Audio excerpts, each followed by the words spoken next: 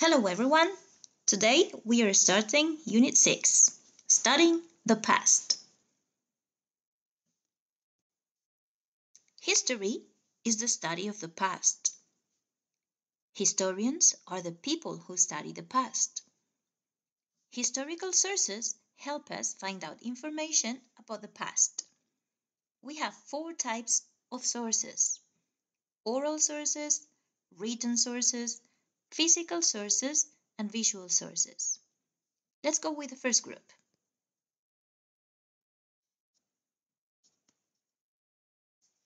Oral sources. Oral sources are the information people share with others about their own experience. In this first picture, we can see a man giving a speech to an audience, to a public. He's sharing his knowledge. In this second picture, we can see a grandma with her grandchildren, and she's telling them stories. We can also learn from the traditions. Next group are the written sources. These are texts or stories about people or places or events that happened in the past. So from these old texts, we can read them and we can learn a lot about the past. The next group are the physical sources. These are objects or buildings or artifacts that were made and used in the past.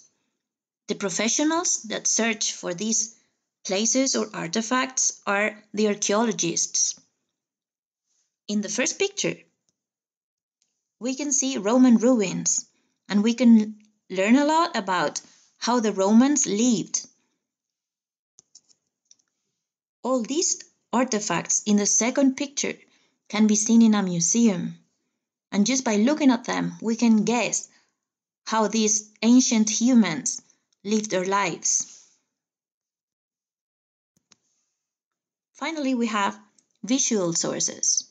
These are photos or pictures or mosaics from which we can learn about how the past was. In this first picture, in these prehistoric paintings, we can see a group of men hunting animals. Here in the middle, we have a Roman mosaic. We can see how they dressed, or how they played, or just different things they did. In the last picture, we can see a portrait of King Edward. So now we know how King Edward looked like. And that's it for today. I hope you all understood the different types of historical sources. Goodbye!